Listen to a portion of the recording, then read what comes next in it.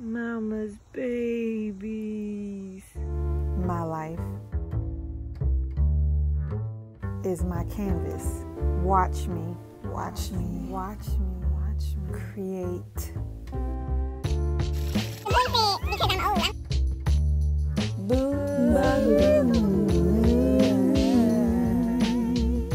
Kweeni Indilife. So, one way that you can help your garden plants stay beautiful and help to feed them is by making compost.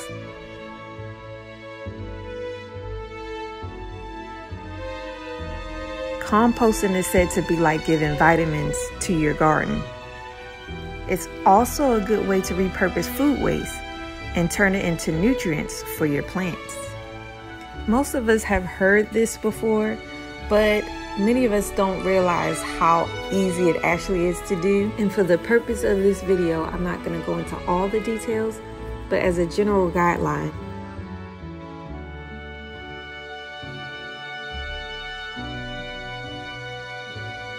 there are two main things that you need in order to produce compost, and that is carbon, such as your pine straw, branches, leaves, wood ash, wood chips, and nitrogen.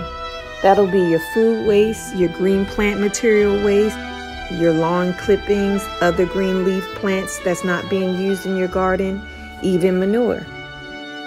By layering these materials and keeping them in a dark, moist, and preferably warm environment, then guess what?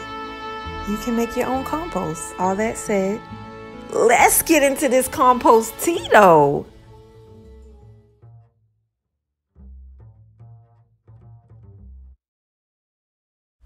I gave you some of the basics related to composting because I wanted to show you one of my favorite benefits, which is the fertilizer that you get from it. Basically, I have my compost tumbler set up here. It is this black bin that you'll see a little bit more clearly in a moment. But underneath, I have a big tub that catches the rainfall whenever it rains, and it filters through the compost bin, and it just continues to collect in this bin. That in itself is the Composttea, which is basically water that has been steeped by compost. That is what Composttea is. And it has all of the same benefits of compost, but offers a liquid form of fertilizer which you can go around and spray or pour onto your plants and roots in any method that you would normally use fertilizer.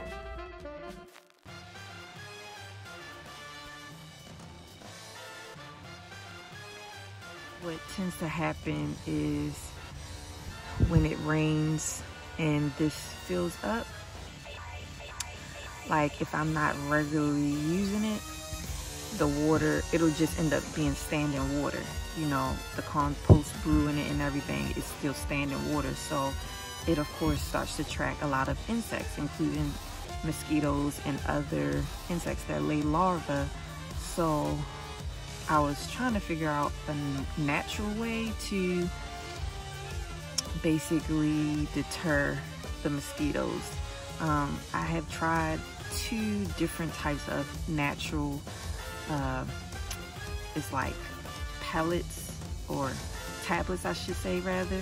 It's supposed to be made of more natural ingredients, no harsh chemicals, and you just drop it in the water that you're trying to deter mosquito larvae and other type of larvae from getting into.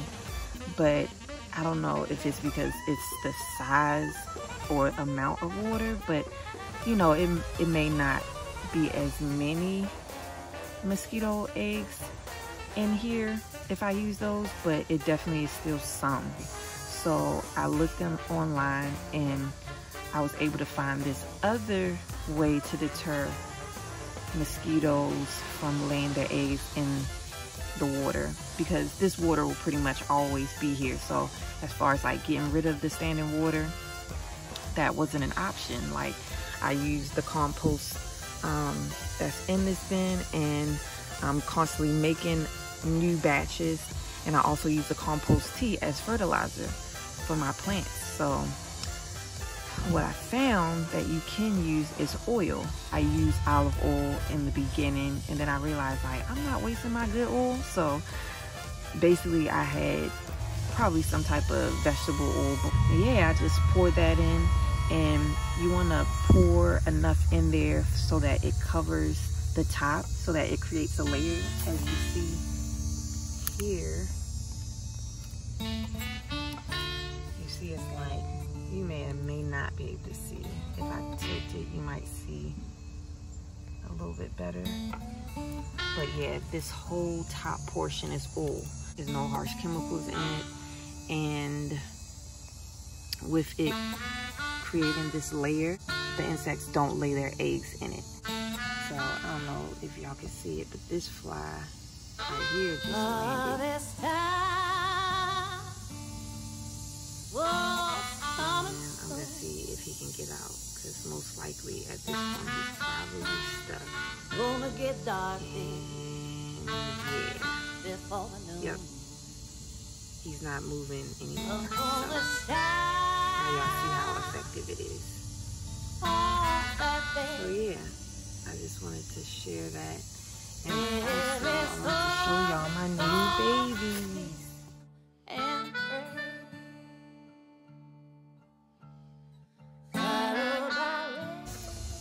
If they don't hide, as soon as I open this, they're gonna quickly go into hiding because they don't like the sun. So let's see if I can capture them. Can y'all see my baby? Putting in work. You should know that ain't work. Who gonna tell her? I ain't gonna tell her. You gonna tell her? Hell no. What we gonna say then? Same thing you say when you see an ugly baby. Oh. Captain Jesus. Sweet character. Most of them pretty much learn to hide, but I'm just gonna feed them some lunches that ended up getting loaded, and we can no longer use them, so they make for perfect food for my worm babies. I'm trying to do this with one hand.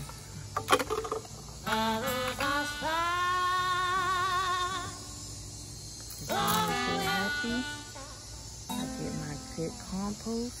In return, I also get compost,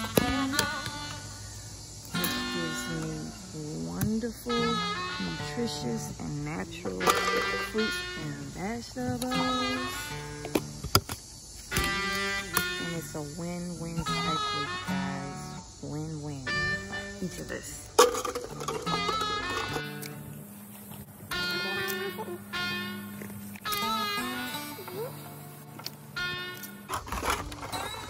So normally when people add food in the compost bin, what I have is a tumbler. So, you know, you normally spin it and turn it.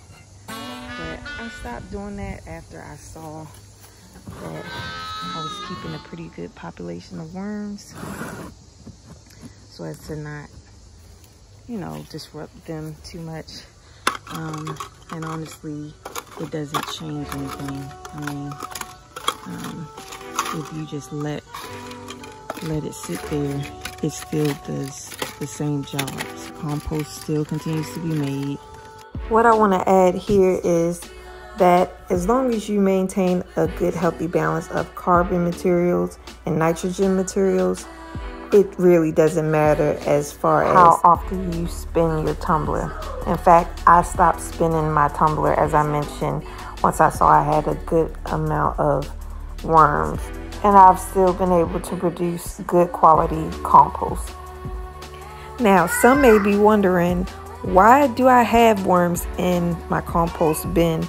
And I wanted to just let you know that the worms actually help break down the vegetation faster. It helps to reduce the odor that normally comes from composting bins and composting areas because of the rotting food. And they just overall aid in a better quality compost. Now, clarification. What I am so affectionately calling my little worm wigglers or wigglies are in fact maggots. But yeah, they do the same job. Plus, maggot sounds so rude. So we're just gonna call them my wigglies.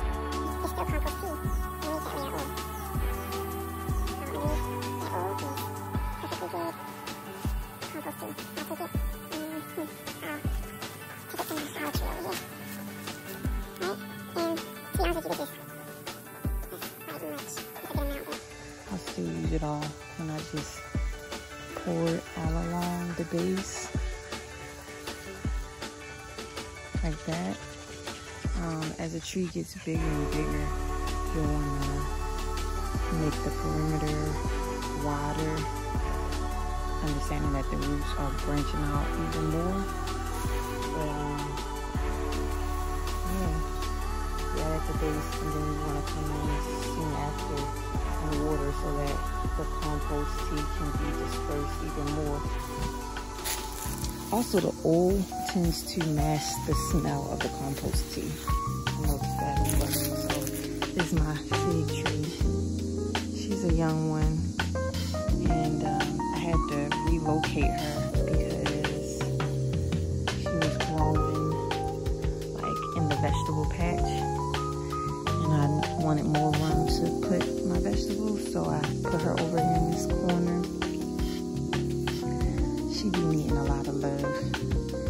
Anytime you relocate or repurpose or transplant a tree or a plant, it has a certain amount of shock value, no matter how carefully you go about doing it.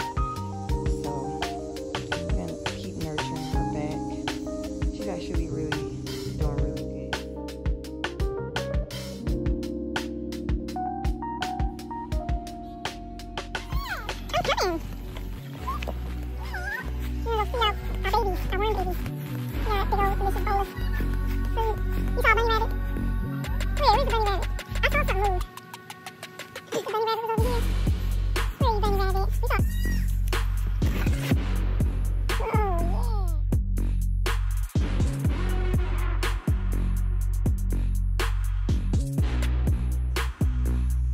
We got us a nice little population going.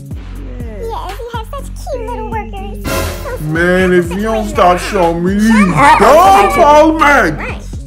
The woman is clearly not in a state of mind to accept No, it. Tell her. She wanna be rubbing it all in people's faces like she got her some grade A organic maggots or something. Organic maggots. Anybody can get them. Like I can go in any dumpster and get them. I cannot wash dishes for a week and get them. Everybody know that. Who know that? No, You know that because I don't know that. that's where you fucked up.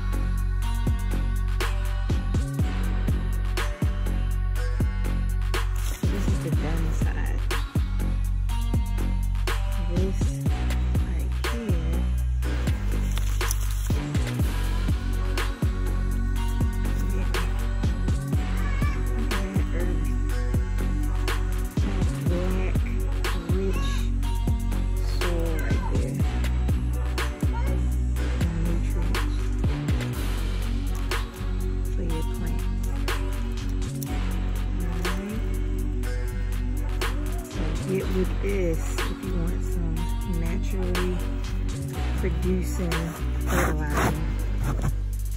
Hey guys, thanks so much for joining us again. Don't forget to like and subscribe and hit that notification bell to get notified for videos just like this. And we'll see you on the next one. Peace.